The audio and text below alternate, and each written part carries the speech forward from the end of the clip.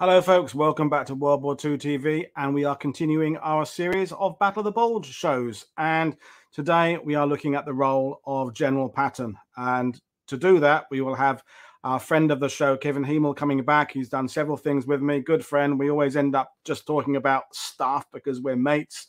And I should point out right at the beginning that the first volume of his trilogy of books about General Patton is out right now. I'm holding a copy of it now, Patton's War. The link is in the description below. And what's good, I'll just say this before he goes red, about Kevin's approach to General Patton is that he's neither kind of pro or anti. He just talks about General Patton, warts and all, good things, bad things. Some of the previous biographies have come down on the they love General Patton camp or they hate General Patton camp. What we want is an appraisal that's kind of neutral and fair and balanced, and above all, using primary sources. And that's what Kevin has done with his book there. I also want to remind you, of course, that this series of shows is sponsored by Battle Maps. So that is the company that provides prints of maps of Omaha Beach, prints, Civil War prints, Revolutionary prints, all sorts of historical prints. The link is in the description below. And if you go there and use the World War II TV promo code, you get 20% off. So that's a good start there. But without further ado, I'm going to bring in my friend Kevin. So good afternoon, Kevin. How are you today? I'm doing great, Paul. How you doing? Can you hear me okay? I can hear you perfectly, yeah. So it's good. So hope you didn't get too red in the face when I was praising your book there, but I did enjoy your book, and I can't wait for the next two volumes. So General Patton, the Ardennes, Battle of the Bulge. As you know, I always try and look for bad history or kind of popular history before I do these shows. And the internet, this time of year, Battle of the Bulge is in the news. It's all General Patton this, General Patton that, General Patton.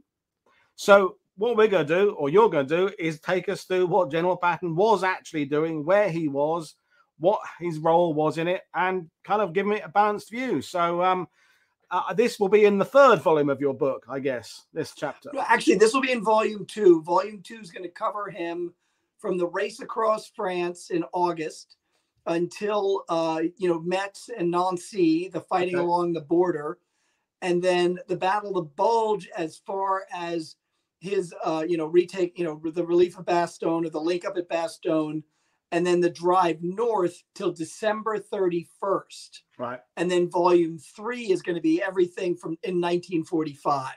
Okay, so it'll kind of overlap a bit the next two volumes, because obviously that's the thing we talked about with Peter Gaddick Adams is when the various historians define the end of the Battle of the Bulge, because as we know, it kind of morphs into something else. So but anyway, well, volume 2, brilliant. So how's is the writing finished? Is it ready to go yet? Halfway through it? Where are you on the what's the state Stop of play? Stop pressuring me, man.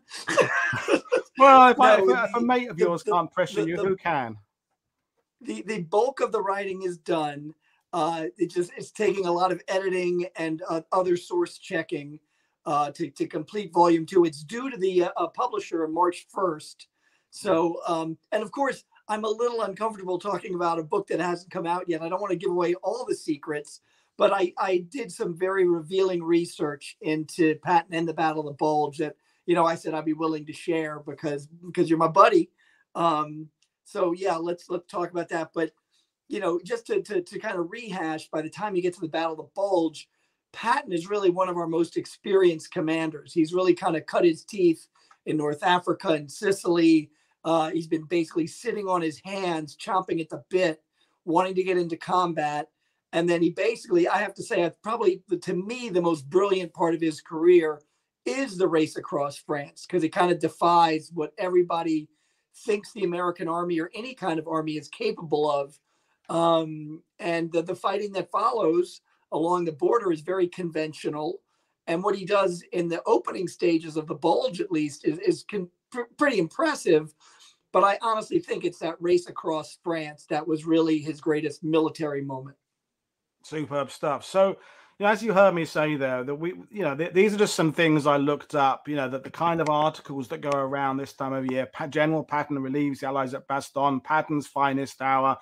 Under his decisive leadership, the Third Army took the lead in relieving beleaguered American troops at Bastogne during the Battle of the Bulge. And it seems to me, and we can talk about it as we get into it, the two primary things that come up in every reference to the Ardennes at this time of year is Bastogne and Patton. And as we've already established with some of the other shows, Bastogne, of course, is very important, but so is Saint-Vith, so is the Lanzareth Ridge, so is all the other places, so is the British 53rd Division's involvement, etc., etc. We did the show with John Bernstein on Friday about the 9th Air Force, their pivotal role in there. So before we get into what you've researched, why do you think Patton and Bastogne have kind of captured the imagination? Is it because of the movies? Is it because of Patton's status? Why do we associate the Ardennes with those two things particularly?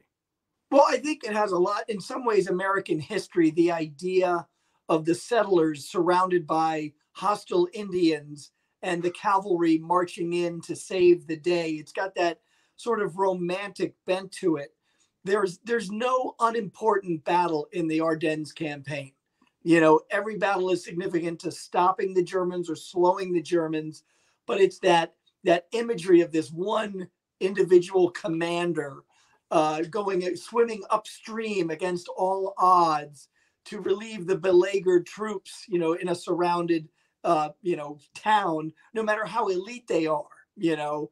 And I think where so much of the Bulge is static defensive fighting, you know, and that was the concept that Field Marshal Montgomery had, was let them break themselves on the rocks of our defenses. Yep. And then we'll go on the attack, where Patton's philosophy was the immediate counterattack. So I think that motion, that seemingless of victory that early in the campaign really does capture a lot of imaginations. And by this point in the war, too, Patton is such an established name. You know, you would say the American First Army did this, and then Patton's Third Army did that. You know, his name just when reporters would talk, they would drop his name and anything associated with him.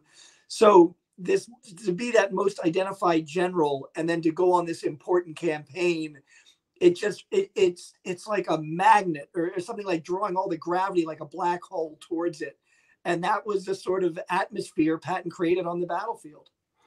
No, I agree. I mean, you made a very astute point there, that it is always Patton's Third Army as opposed to the Third Army. And for whatever reason, his own promotion, the fact the press just liked him because he was colorful and gave a good quote, is other units that are fighting their way across France, their commanders didn't need or didn't feel it was important to be in the headlines. And for whatever reason, Patton, like Montgomery, like other commanders we can think of, there's a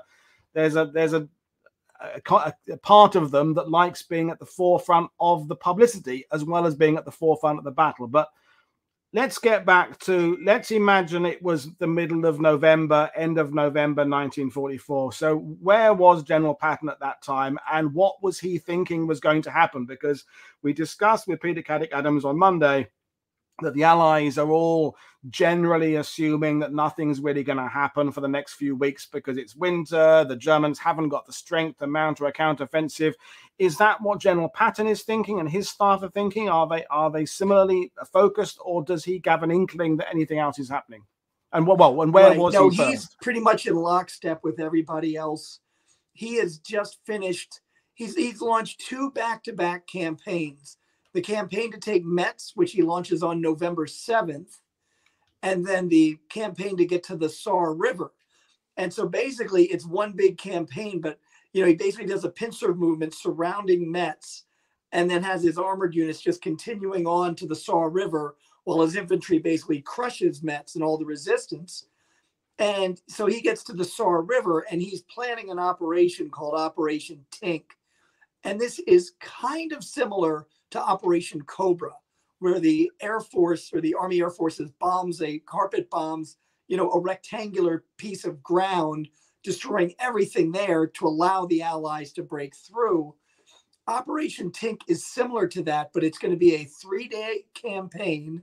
And instead of this boxed area, they're going to bomb German strong points and slowly move the bombing west ahead of Third Army. And that's really his great focus. So if you'll let me go off on a diatribe, we were saying, you know, did he have any inkling? And that is something I've always believed and I've always read about, that Patton predicted the Battle of the Bulge, that he did foresee this great German attack. And then historians point to about 2 or 3 different factors regarding that. I'm going to move this iPad away that keeps dinging. And in my research, I've found that not only did Patton not predict the bulge, he is very surprised by it. And I know that's going to cause a lot of stir because that's probably one of the things he's most famous for. But all the research I've done draws me back to this conclusion. So let me just start that everybody who says that Patton predicted the bulge refers to his typed transcribed diary, the entries on November 25th. Now, remember, the Battle of the Bulge is December 16th. There it is. And if you see, there's that line in there. And it's, to be honest with you, Paul, the screen is too small for me to see. So I'm going to kind of wing it. But he has that line in there that, Middleton's corps is kind of sticking out. And, and the Germans could take advantage. And then there's an asterisk. And if you go down to the bottom of the page, his wife said, this is the von Rundstedt, where von Rundstedt attacks 3 weeks later. And so you're like, wow, Patton really saw that Middleton was kind of had dropped the ball. He's seeing the exact spot where the Bulge battle is going to take place. Brilliant. Patton's genius proved right there for everybody. Well, the truth of the matter is when Beatrice transcribed his diaries, she did embellish them. And so I went back to the written diaries. And if you can go to that sentence is not there. His great prediction in his handwritten diary is not there. And what I discovered in the handwritten diaries, I think it's December 29th. So Bastogne's been relieved. And Patton put a line in his diary then that Middleton should not have been so slack with his corps. And so what it seems to me is that Beatrice took that sentence from December 29th and moved it back to November 25th. And to me, that's your first clue that Patton didn't predict the bulge. Now, some other pieces of evidence. Patton's G2, Oscar Koch.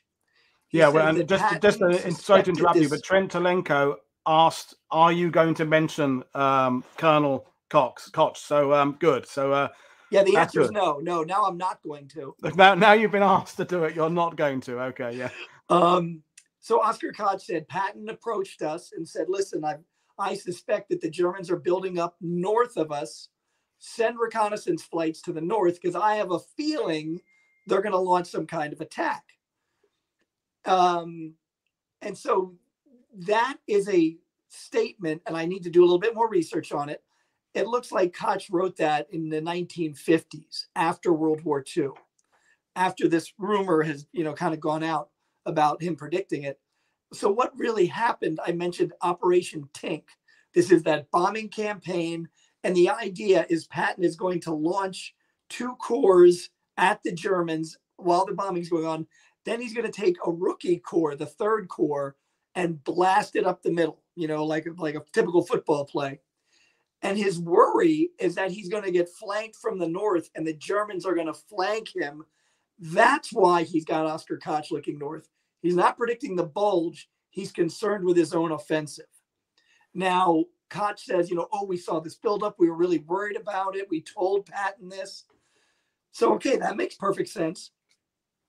But I went through all of the G2 intelligence records for Third Army, and they do them daily, and they're pretty thick. And some other historians have quoted like, he said this armored division looks kind of strong, and there's your evidence.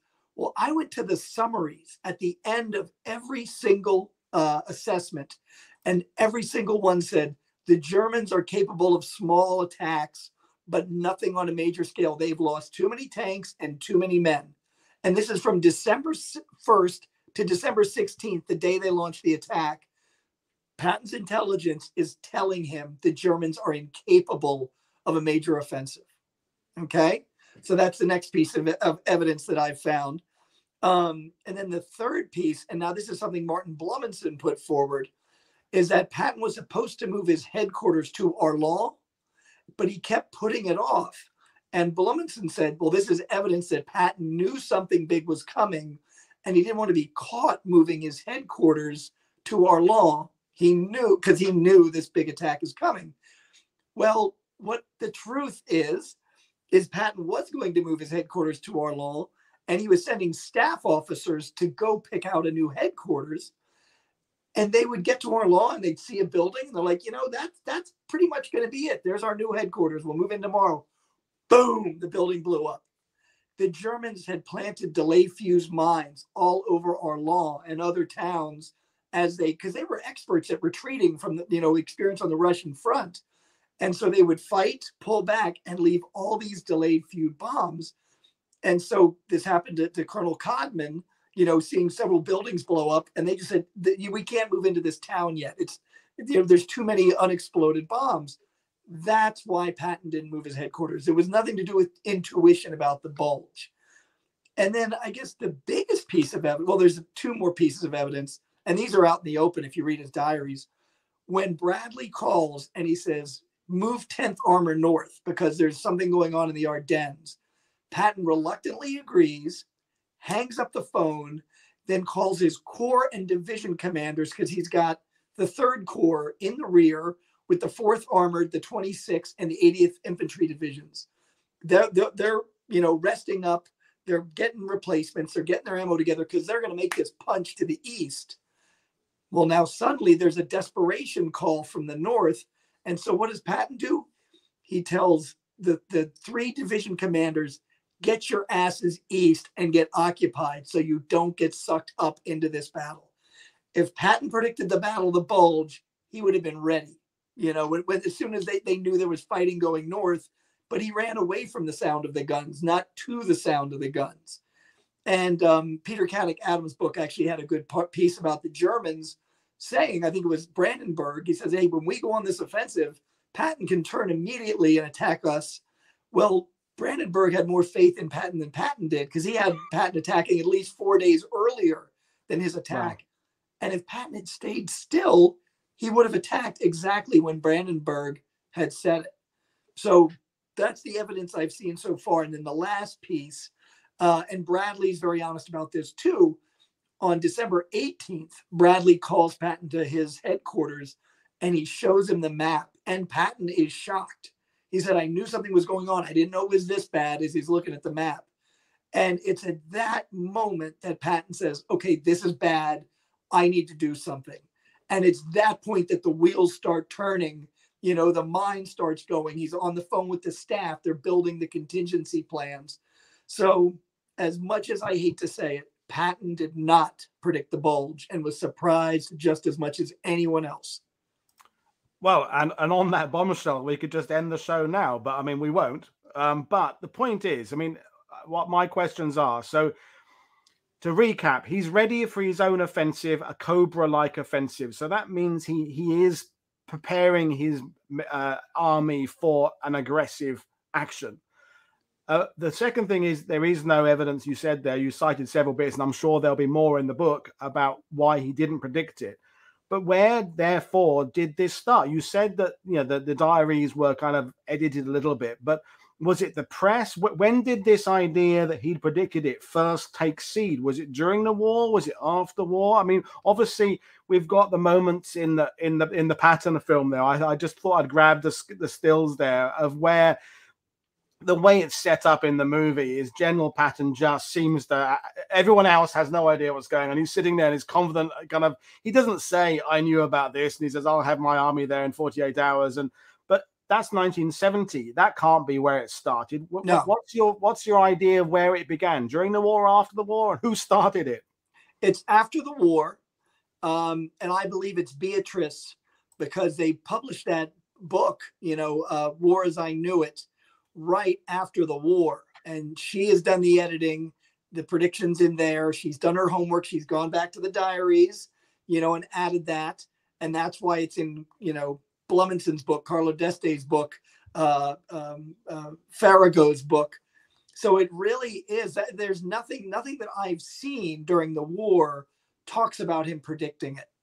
And what's interesting is Omar Bradley in his memoir, he was like, George never said anything to us. Like, if he knew this was coming, why didn't he tell me, because I could have done something about it as Army Group Commander. But for some reason, he predicted, but never. So Omar Bradley was even under the shit, because I think when Omar Bradley read Patton's memoir and all that information comes out, he was surprised. Like, I didn't know this. And, I'm just thinking about it now. Patton badmouths a lot of generals in his memoir and throws a lot under the bus. And to do that, he's got to prove that he's right and he understands what's going on in the battlefield better than anyone else. And at times he did. But maybe Beatrice realized that I need to put him on a higher level so that it'll justify criticizing Bradley not being ready for the Battle of the Bulge. And so maybe that had something to do with it. But it's really her picking up that ball. And I got to say, Paul, and you probably feel the same way, and a lot of people do, it's fascinating to think that he predicted it. And so I know that in my old writings, I went along with it, and I could point to any book and say, look, and I think D'Este and Blumenson were just as fascinated by the concept and looked to reinforce it. And I really had to pull a blank slate when I saw that the diary entry was false and had to start unthinking everything and then sort of doing the history from the ground up, because very rarely do you hear reference to Operation Tink. I had to contact the Air Force Research Agency down in Alabama to get the actual operational orders to get my mind around it. And I had to sit there with the operational orders and I printed out a map and traced all the bombings to see how it would go. There's so little on Operation Tink, but it's a brilliant move by General Weiland, the one-star general, because all the four-star Air Force generals are saying, we're running out of targets. And he says, well, why don't we redo Cobra? And Patton's all on board. But then if you press Tink, it takes away from that image of Patton predicting the Bulge. So they sacrifice that so that Patton would look even better. I mean, it's just really fascinating. And we've talked about it so often on World War II TV in recent weeks, this idea of we've now coming up for nearly 80 years of historiography now. So we have this database of what we used to think in this decade and what was piled onto on that. And it's kind of confirmation bias. If people, the first big history, I mean, Carlo D'Este and Blumenson, they were big names. These guys still carry a lot of weight. Their research was still good. Their books are still worth reading and having. But it was, as you say, it was just confirming what they wanted to think. Yep. But as you said there, the weird thing is, which you've made me think about it, is if he had predicting it and then not telling anybody just makes him a bit of a dick, doesn't it? I mean, if you really have got that suspicion, you're an army commander. Just get on the telephone, run it by a couple of your mates. Just say, I've got a hunch, Brad. I've got a hunch, Dwight, whatever it would be. It's holding it back just so you can become the hero is would be a weird move. Do you know how many times he called Bradley complaining about gas and Eisenhower complaining about lack of supplies? He was on the phone with them every day. And it's like, but you see this great thing coming and you see a tidal wave coming towards, and you're not telling us to run for higher ground, But, and I don't know if I've talked to you about this before. I've talked to John McManus about how, history, you can say it's written by the victors, but it's really the memoirs of the people there. And that's what we work off of. And then the next generation is still in awe of those veterans because they're all still alive. And that's where you get the Ambrose and the Brokaws, the greatest generation stuff. And then you get to that next generation. And you see the same thing in the American Civil War and the American Revolution, where they're praised as gods. And then it becomes more pragmatic, And I think that's where we're getting to with World War II is people like myself are going back to the records and saying, okay, these stories they told us, that didn't happen. They were covering their butts, and you can see that in volume 1 of my book, where Dick Jensen gets killed 10 feet from Patton. Thank you very much. Keep doing that throughout the whole talk. But it's like, I've got to save my career. Let's say Dick Jensen was killed miles and miles away. Omar Bradley. Oh, I fired Terry Allen because he was out of control. No, Patton did it. And he wasn't even relieved of command. He was rotated, so you have to discipline yourself, because even when I was reading these things in my mind, I knew how it really went because I'd seen the movie, and it's like, no, you got to start with a clean slate and do the primary research. And that's where you get the real stories get even more fascinating. You know, well, that's the ridiculous thing, isn't it? The truth is always going to be more fascinating because it's the truth. And you know, you were just saying there about these great people, the Blumensons, and later on the Brokars and the Ambroses. I mean, those early generation of books, it was mostly memoirs by generals, and it was that journalistic approach, the Chester Wilmot, Cornelius Ryan kind of approach, where they were taking stories from people they'd interviewed, which were left us with very, very vivid accounts of what happened. But there's that gap between the general's memoirs and the journalist that is filled in with what you've been doing, and John McManus and all these other doing, and Peter Caddick Adams and Philip Blood who's watching, is just going back to the data, going back to the documentation. That it seems to me that the people writing in the 50s and 60s just didn't really care about documentation. It was just sitting with generals and writing down what they said. And now we're at the position with this 80 years of historiography. We can look back and go, these are the trends. This is what was happening in this decade, and this is what's happening now. So we've established he didn't predict it. So when was he aware?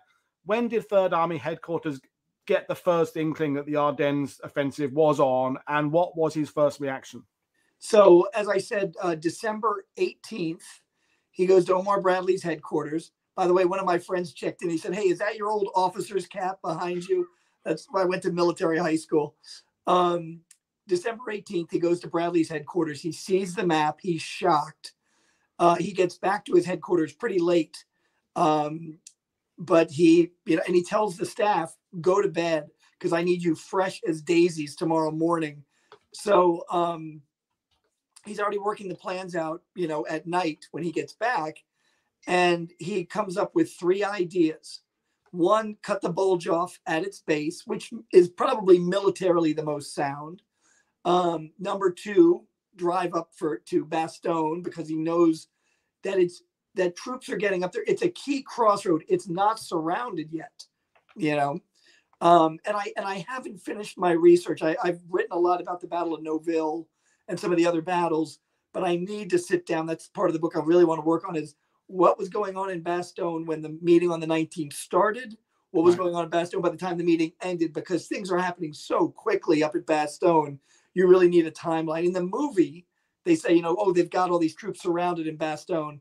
I don't think that's right. At that point, we've rushed 101st there, but we don't know that it's surrounded. So I'm sorry. So plan A, cut it off the base. Plan B, go to Bastogne. And plan C is to hit it in the nose, And I don't think plan C was ever really seriously considered. Now, what you're looking at there, this is Patton's map after the 19th. He's promised that he will have Third Army ready to attack on December 22nd. So he's got to pull all these units that he is told to drive east and send them west and north. And you can see what an intricate plan this is, because not only are they moving back, they're actually picking up replacements as they go and new equipment. And that all has to be coordinated. And this all doesn't happen at once. Some of the divisions are going to move first and then some a little bit later.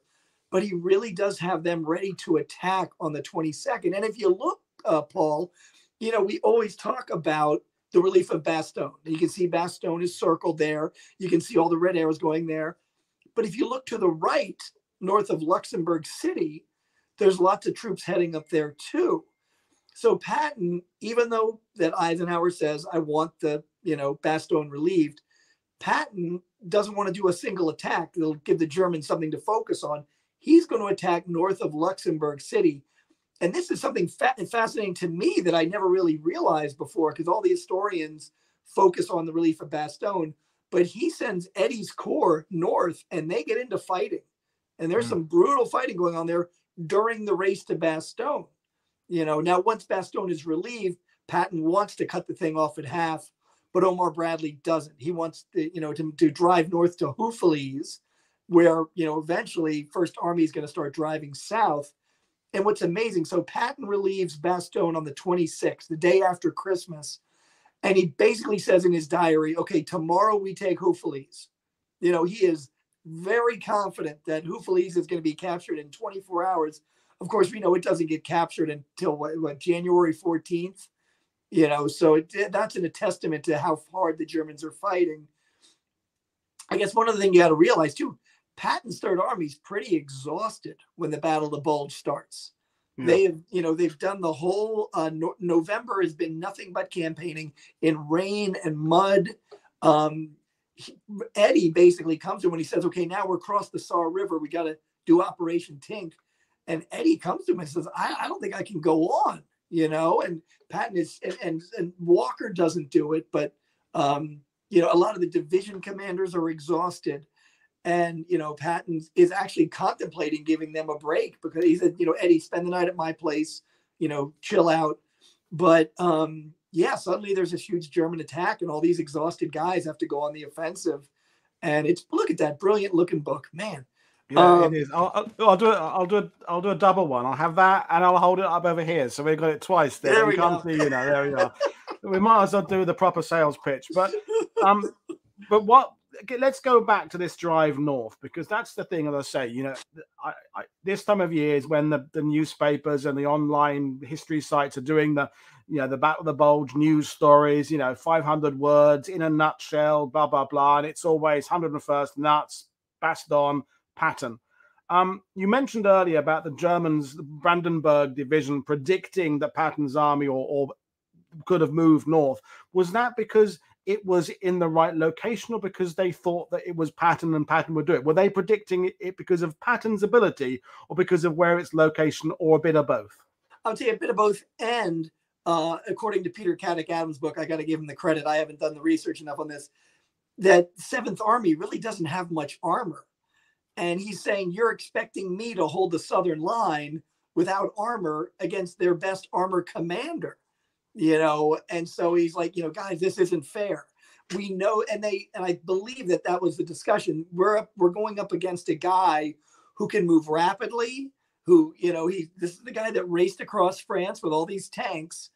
And you're asking us to basically blaze a trail north of him and expect him not to do something about it, to sit there passively. And that's not going to happen. And they do predict that Patton is going to attack, at least what I say, about 3 days earlier than he actually did. So there was a healthy respect for Patton.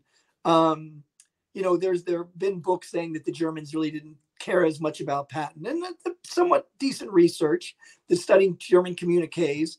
But I found that, there was an incident during the Battle of Mayenne that a army captain steps between some German soldiers and their stacked rifles. And he says, "Hand de hoche, put your hands up," and they don't do anything. And then in French, he says, "I'm with Patton. He has tanks, surrender." And they do surrender. So the Germans, the low infantry guys, they know who Patton is. His reputation has preceded him. Another thing about this map. Now, this map I found in the Patton collection. You can see I just took a photograph of it with my camera at the time. But the thing that Patton praised the most, surprisingly to me, was General Bade's 35th Infantry Division, which is in the lower section, because you can see the little 6 with a triangle for 6 armored. But it's the 35th that he said traveled the farthest and went on the attack. I don't think they attacked on the 22nd. They attacked on like the 23rd. They were part of the follow-up attack behind 4th Armored, but they had moved the farthest distance and gotten into the battle. And that Patton mentions Bade several times. And ironically, there was talk about firing. Well, there was almost talk about firing every division and corps commander at some point. Yeah, they all got exhausted.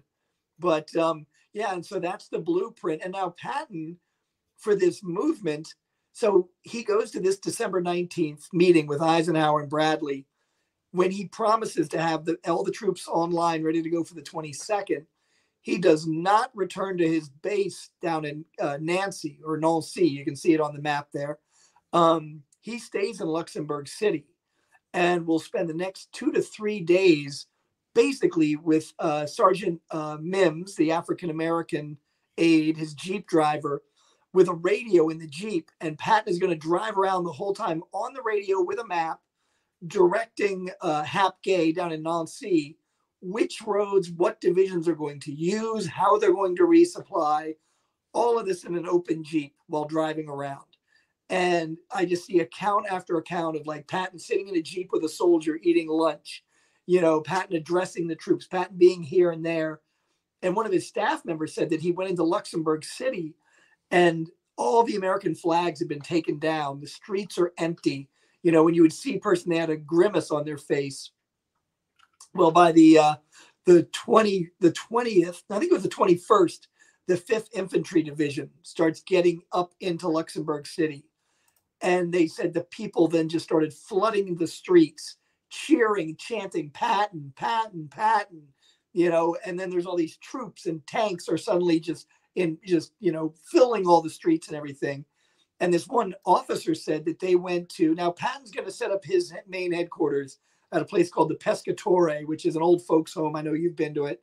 And there's a nice plaque outside. Yep. But some of his staff, they're, on the other side of the city, and they occupy the same staff building as Omar Bradley's 12th Army Group, because that Luxembourg City is Bradley's forward headquarters. And so these staff officers say that when they get up there, that all the troops with all the staff officers with 12th Army Group, they're all depressed.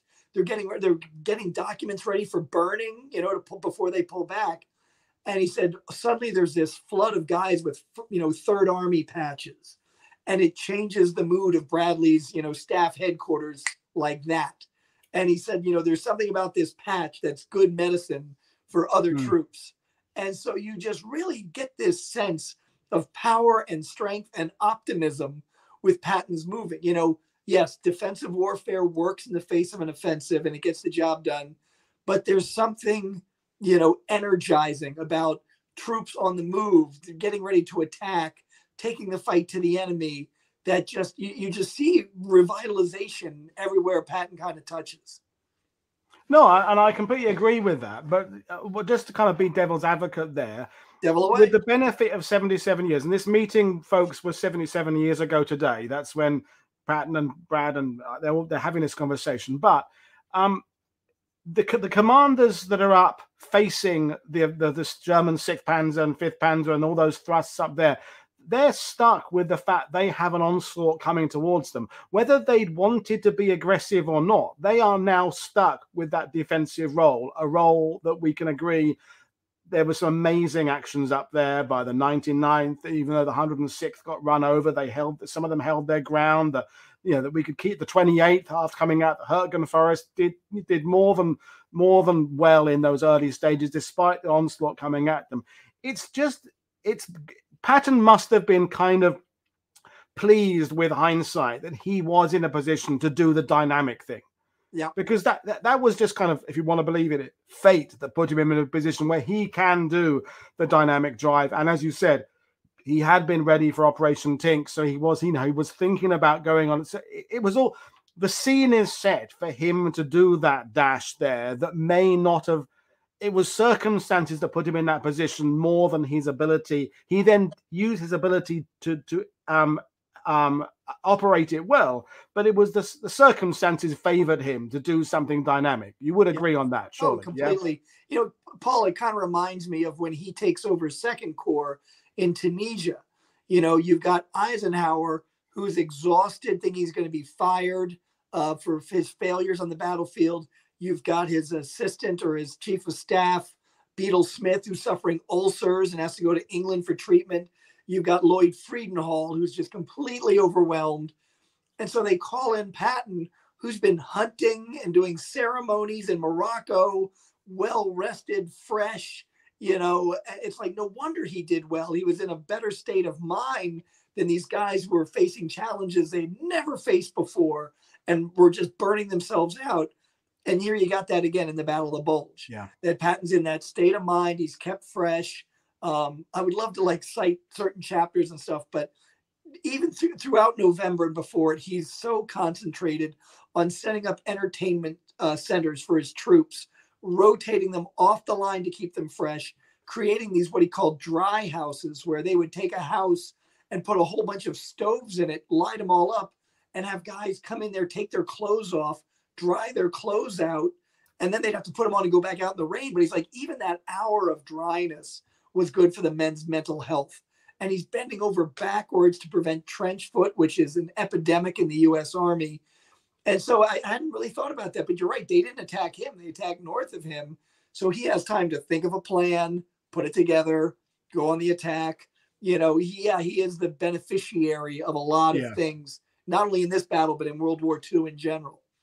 But that's a good point you made there. You know, Flash's photo up there about the fact that he's trying to prevent trench foot. He's trying to give the men some comfort, because if we talk about the traditional Patton narrative, and there's lots of traditional Patton narratives, but the kind of the, you know, his guts, our blood, that kind of thing, that he doesn't care about his people.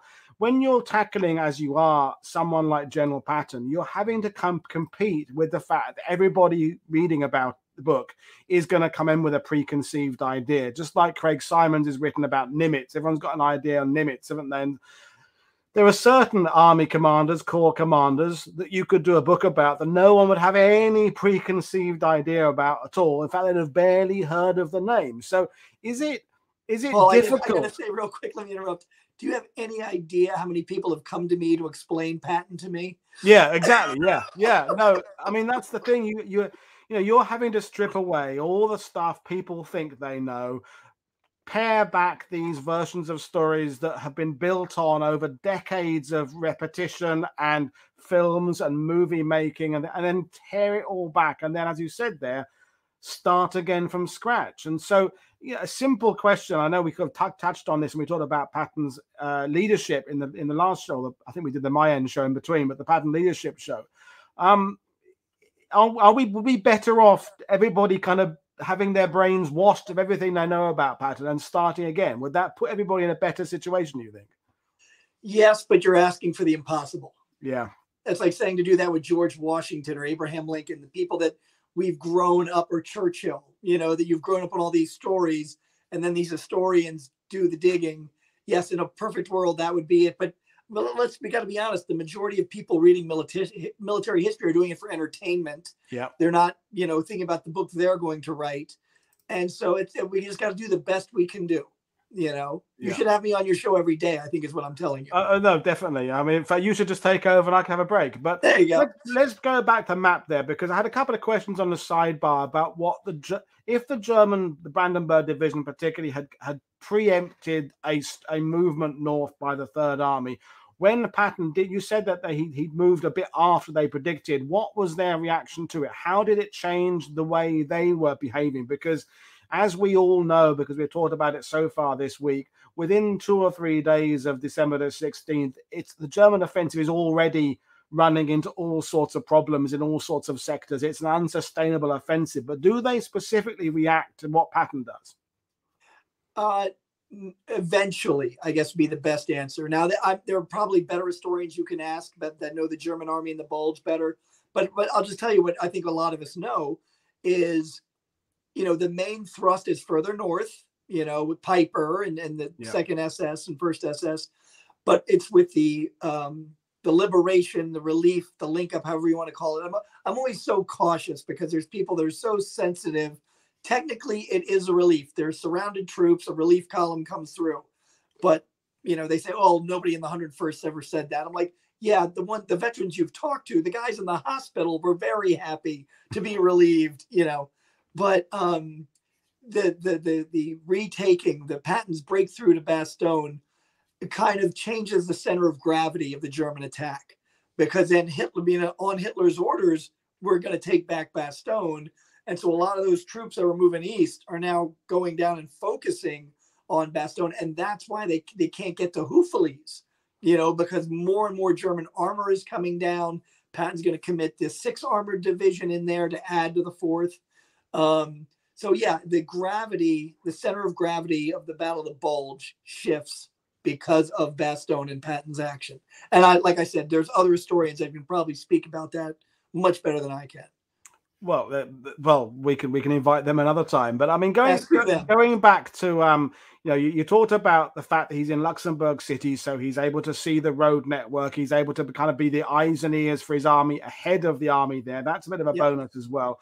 I mean, you know, we've shattered the Patton myth a little bit by saying he didn't predict the Battle of the Bulge. But what do you think in that movement towards Bastogne that you haven't already said, did you think that was a masterstroke? I mean, you know, give us a couple of examples of things that he did that it's particularly his skill set that he's coming in there with. Right. Well, yeah, for as much, in a way, if you strip away that myth that he predicted the bulge, it makes what he did all the more impressive because he did it all on a much shorter timetable. You know, he didn't have all this time to prepare mentally and everything. He, you know, made snap decisions. Now, his staff does kind of give him a blueprint to go up to the meeting in Verdun about.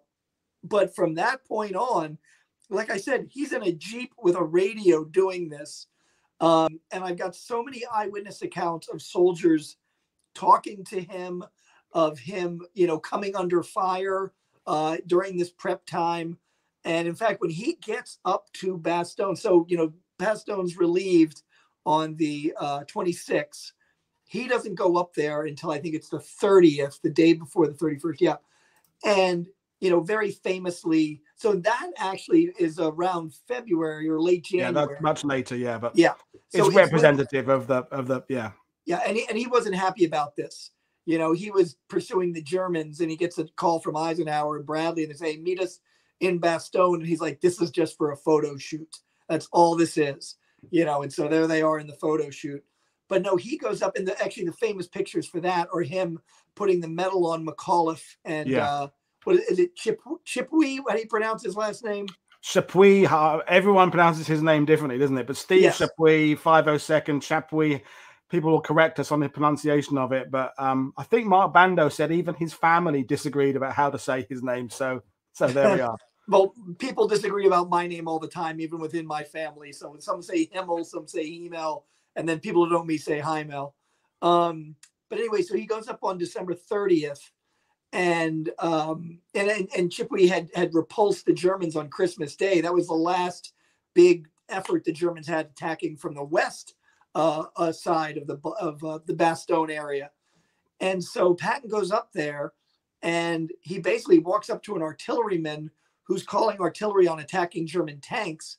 And one of the shells goes right through an open turret and blows the tank up. And Patton's like, great shooting. There's a story of a sergeant. He's with a machine gun unit, and the Germans are on the other side of the road, and they're trying to be quiet because they don't want to give their position away. And Patton comes rolling up in his Jeep with the sirens going, and the Germans hear this and run off. And, you know, so here's Patton kind of doing the soldier's job for them. Just, you know, he's so hands-on. Like just what he did from the night of December 19th to, you know, the 26th of the relief of Bastogne is so impressive. One thing I also want to address, Paul, you know, the way that it's presented, people always say Patton turned his Third Army, you know, from attacking west to attacking north. And no one had ever done this before. He moved his army. He technically doesn't move his whole army. You know, he does have Jacob Devers take over some of his southern flank, so he doesn't have so much surface to cover. But he keeps one corps, Walton Walker's 20th Corps. He keeps them pointing east. And he says, you're basically going to defend my base flank while I push north. And it's kind of a shame because somebody's got to do it, and Walker's in the perfect position. So Walker kind of misses out on the glory of the grand maneuver. But technically, you know, Third Army, yes, elements of Third Army do attack north, but at least one corps and a lot of what Mannetti does is also defending that corner of the Bulge or that shoulder of the Bulge. So that's another kind of myth is that Patton turns his whole army. Really did but turning a whole army just sounds cool, though, doesn't it? It makes it sound like, you know, every single person within that entire formation has had to do a complete maneuver, which makes it sound more impressive. And the next thing I want to touch on, again, it's this kind of idea of the popular history, is that once he gets to Bastogne, and Bastogne is liberated, or, well, relieved on December the 26th, is that somehow that's all it, isn't it? It reminds me as a Brit of that when the commandos get to Pegasus Bridge in Normandy, that's it, everybody can stop. That's just the first hurdle to get to. They've got to go up to the high ground in Normandy and hold off against Germans for the next 3 months. So again, with Patton and Bastogne, it seems the way these sort of quick little internet articles is that once he gets to Bastogne, that's it, everything's over. As you said earlier, there's weeks of really quite horrible fighting and tricky situations. that follows. So why does that not get talked about as well? I'll tell you exactly why. And this drives me crazy because in the movie Patton, there's a scene where you see the relief of Bastogne on a map and it burns up, and there's that German general, and he says, it's over, das Ende, das Ende. And then he starts taking papers and throwing them in the fire. And he says, I'm going to kill myself just like Hitler. And I'm like, okay, Bastogne is December 26th. Adolf Hitler kills himself April 20th, I think it was, 1945. It's like, you've left that map up for 6 months. Yeah, so, yeah. That's always driven me crazy. So in the movie, yes, once he relieves Bastogne, the war's over. You know, just as a lot of people think after we'd land in Normandy, war's pretty much over, you know? And so, and that's, Paul, that's my worry. Is anybody going to read volume 3 of my book? Because there's enough going on from January to May to fill an entire another 350-page book. Yeah. You know, and I got to give Peter Kennick a lot of credit for that, because the stereotype is the meetup at Hoofley's ends the Bulge. Well, that's at the waist. You know, it's not until February 45 that we take back all the land that the Germans had taken during the Battle of the Bulge. So you've got that. So that takes you to February. And then March is the fighting towards the Rhine River. And we all kind of know what happened, Remagen Bridge, and then Patton crosses on March 22nd. Then Patton's going to launch a rescue attempt on his son-in-law. That is a disaster. Then he's going to race across the rest of Germany, and he actually is going to get all the way into Czechoslovakia. So there's a lot of fighting going on here to get to that point. And so it does not end with Bastogne. There is a lot of brutal fighting. And I think that it does confuse people, because you can see in your mind that turn north Bastogne, whereas, you know, once he starts fighting over the Saar River, you know, and those winter crossings that are so famous in Luxembourg, you know, that is not part of our memory. That is not part of how we look at a map. You know, wait, that's all the way over here, but we're driving north. And I think that's what throws people off. And that's why I'm trying to cover these attacks, because, you know, all these books about Patton talk about Bastogne, but he is attacking closer to the base. That is going on while this is all happening. And I'm trying to capture that in volume 2 and volume 3. And that's interesting, because Peter Caddick Adams, you know, his new volume, Fire and Steel. So his book is covering Battle of the Bulge till the end of the war in Europe. And he's going to come on in January and finish this series of shows by talking basically what happened next. But when you read Peter's tweets and things, he's kind of half worried that what's the interest going to be in that last 3 or 4 months? Because again, the same thing you're saying is like, once the Germans have thrown their dice with the Battle of the Bulge, it's just a matter of time. Then it's just a matter of just squeezing and pushing, and as you say, the next big hurdle physically and metaphorically being the Rhine. Right. But there's a hell of a lot of fighting in between the Bulge and the Rhine. Well, you know, Paul, I'm just thinking about this, and maybe Peter can correct me, or Phil Blood or somebody else. But I think that with the end of the war, that's when they reveal all the concentration camps. Yeah. And that narrative really takes over. And so I think that it's such a, you know, incomprehensible thing to see these factories of death, that's what fills the newsreel. So maybe that is an element of why we kind of squeeze out things after the Bulge. And just, I hope to God Peter Caddick Adams doesn't write another little tiny thin book. I'm so sick of those. Yeah, those little pamphlets that he does. That he writes. Yeah, no, it's now my post lady, I think, has had several operations on her back since I moved into Bayeux. I think the look on her face when I go down, it's another bloody heavy book, and I want to go, it's a Peter Caddick Adams. You know, so there's a forklift truck coming down with the book in there. But no, it's interesting. We've got some questions. We'll kind of do some things now about just kind of wrap things up. So. Yep. Rainier, who's coming on and talking about the medics and could Kevin please comment on General Milliken's role? I'm really glad he mentioned that. Milliken comes into the theater completely green. He's going to take over 3rd Corps. And Patton mentions in his diaries and letters, like, I don't trust it. But I didn't say I didn't trust him.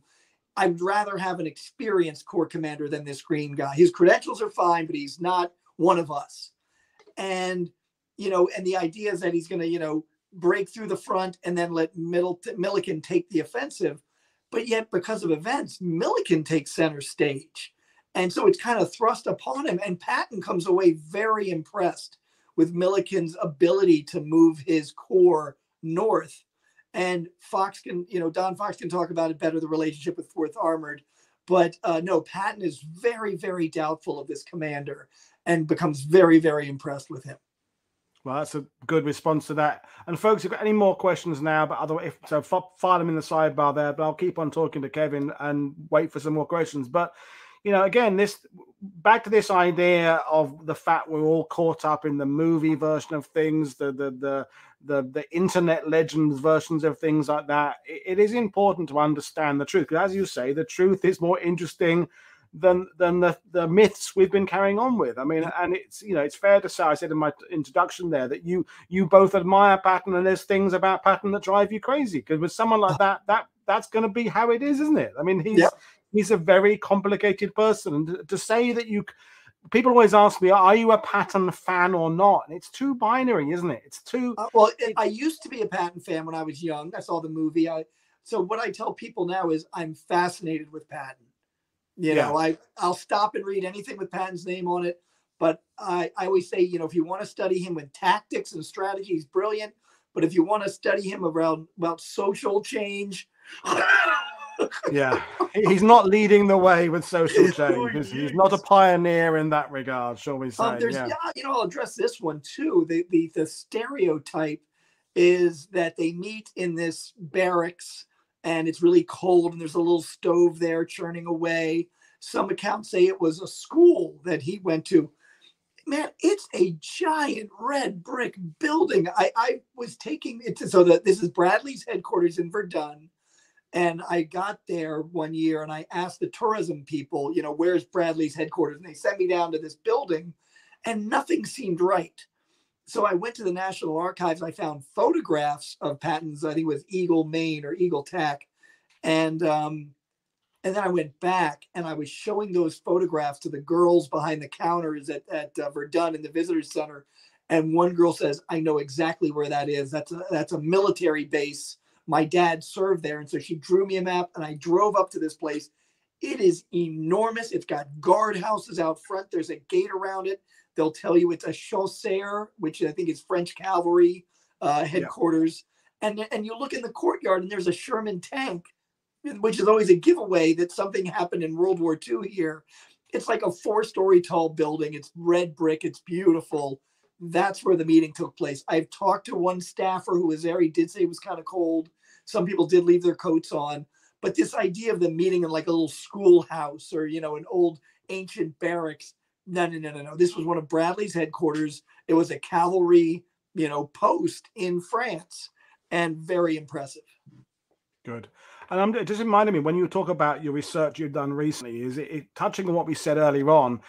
If you go to archives or you travel in Europe or you go to places in the USA and you're meeting people perhaps under 30 or 40 who are manning these facilities and in charge of the archives, the chances are they haven't got that baggage of a perception. So you go in there and saying, researching that, they're not going to be the ones to say, Kevin, let me tell you about General Patton. Whereas our age group and up, everybody's got an opinion, and they've got an opinion on Montgomery. So probably going and speaking to younger people, they just haven't got that baggage. They're just going to listen to what you say and give the information they have accordingly without coloring it with an interpretation.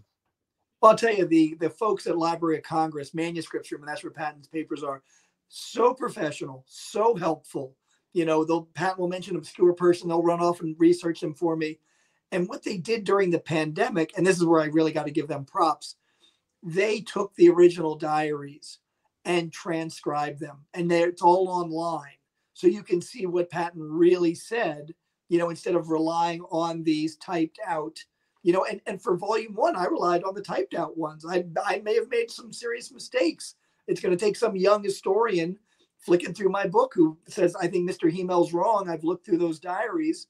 I know this kid, Peter Metz, he's about 8 years old. I think he knows more about World War II than I do. And so he's probably going to end up writing the next Patton book. But it's relying on those professionals. It's having that open mind. And, Paul, there's so many stories in my first volume. I never thought I'd come across them. I was just trying to find stories. And then I'm finding these eyewitness accounts saying, hey, this was fake. This never happened. And I checked them out, and like what they're saying is legit. Therefore I got to put it in. And so I didn't have this brilliant idea to rewrite the book on Patton. I was just trying to write a more detailed book on Patton. And as a result, I find all this stuff out of what's real and what's not. Which is to your credit, and it says it. We talk about this on the show generally. Is that we are in that era? We are in the era where people are bringing the revisionist, which is, I think it was Robert Lyman or someone said the other recently, that why do we refer to revisionist as a dirty word? Revisionist means you're saying something new. If it's not revisionist, it's repeating something that's already been said. So to me, by definition, I want to read books that are revisionist. Otherwise, there's no point me having forked out the $25, pounds, euros on it if it's just repeating what I've already been spoon-fed. We need our history to be revisionist. So while we're in the middle, 77 years ago, this was the Ardennes. Anything else? Because, you're a tour guide as well, you're a historian. Anything else that kind of annoys you about perhaps how Europe talks about the Ardennes, or how Americans, any kind of other things that you feel we should move on from, or myths or things not necessarily concerning General Patton? Right. Well, just when you were saying that, it cracked me up because you can see all the books behind me, and I've got a ton of Patton books that so many of them say the same thing. And that was another motivation to write the book. Was I was reading all these different books on Patton, but they were all relying on the same sources. Yeah. And, you always hear that, how he brought discipline to Second Corps, and they would cite like one thing. And so I was like, no, I'm sure he did more. And so I found tons of incidents. And you're right. That's what I want to read new stuff. I don't want a regurgitation. But then, what you're fighting against? You're fighting against publishers that say, oh, it's been done to death. I remember when I wrote the article on Breakcore Manor, and Carl Nam with WW2 History Magazine said, oh, come on, Kevin, Breakcore's been done to death. I said, Carl, nothing's been written on Breakcore Manor since the book, Band of Brothers. There was a mini series, but nobody's written. And to my knowledge, nobody's written about Breakcore Manor since I wrote that article. Spoken a lot about it a bit, and it's one of the reasons I'm deliberately not doing a show about that, because everyone will come in it saying that they've been... We love it with you, Kevin. You always go down these rabbit holes, but I am not touching much Easy Company stuff generally, because you get that thing where everybody says, but Don Malarkey told me this, or Bill Garnier, because they met them for 15 seconds at an air show 20 years ago. And it's not, people who had a chance to meet these people, fantastic. But I feel that when you're talking about that with some kind of authority, and that I did walk across those places with Bill Gardner and you have been there, Stephen Ambrose Store's done, is that people doubt your credentials over their 15 seconds they spent, or the letter they got from, and you think, this is not a like for like comparison. That conversation you had was fantastic. But we're looking at documents. We're looking at what these guys said 30 years ago. It's just, I'm using this to kind of get it off my chest. But it's really funny you say that, because I'll never forget, on one of my tours, we were at Pointe du Hoc, and I'm getting ready to give my talk, and this woman on the tour said, well, they got up there and the guns weren't there, and I got caught, like I froze, and I'm like, wait, no, and I realized she had read Cornelius Ryan's book from the 1960s. And here we are in 2014 or something.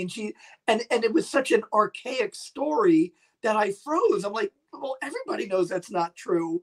But you're right. You deal with the people with that their little nugget of history that they're so proud of, that they know. And well, what do you know? I haven't read your books, just because you've been a tour guide for 15 years, that's something we're always going to be fighting against. I think so. But we've got a question from Neil Lawrence, a friend of the show, an old friend of mine, but I'll kind of ask it a different way. And it's about, did the German High Command fear Patton? But what I'm going to say is what do the German archives say about General Patton? What when you go to Europe, do they say about General Patton, both at the time during World War II and post World War II? Is their view of him different to the American and Allied view, or largely the same? So I will say this, because I really haven't done a lot of German research, but what I've done is I have read memoirs, particularly, I guess, Joseph Goebbels' diaries. And just like with the Americans, the Germans would say, First Army's attacking here, Patton's Third Army is doing this. Yeah. You know, they wouldn't even mention Bradley. You know, the Allies, the British are doing this and Patton's doing that. You know, it was like that go-to name that was iconic even on the other side of the line. That's the best I got. Okay, well, that's a good answer. Yeah. So any other quick myths about the Ardennes, the Battle of the Bulge that you want to get off your chest before we bring this to an end? No, I think I'm good. And you know what? My sister Beth is visiting from Philadelphia, and I got to get her on a train. So okay, yeah, we'll end it then. No problem at all. So I'll just remind people what's coming up, and I'll come back and say goodbye in a second. So, folks, tomorrow evening, don't forget we're a bit early. It's 6 p.m. UK time, 1 p.m. Eastern time. We've got Don M. Fox coming on talking about the 4th Armored Division. So this is a deeper dive into what Kevin's been talking about today. And then the following day, Lieutenant Colonel William Nance is coming on to talk about cavalry groups, which will be really amazing. That's an aspect of the Battle of the Bulge we don't know about. Reminding everybody, of course, don't forget to share what we're doing on social media. Consider becoming a patron. Join the channel. Buy Kevin's book, the first volume. Link is in the description below. Look for his articles in all over the place, all sorts of magazines, things online. There's more things of Kevin talking on YouTube, C-SPAN lectures, all sorts of things in front of various places, because he's always good value. But other than that, I'll bring him back in and I'll say thank you very much for joining me, Kevin. So happy Christmas, and we will see you in the new year when we can talk about something else. We haven't thought about it yet, but we'll think of something else. If you want to talk Patton or something else, I'm always happy. I love being on your show. You're my friend, and anything I can do to help you out, I'm doing it. Cheers. Well, that's brilliant then. Okay, thank you very much. So, folks, this is Paul Woodadge for WW2 TV saying I'll see you all tomorrow evening. Don't forget, we're 1 hour earlier. Cheers, everybody. Have a good evening. Bye.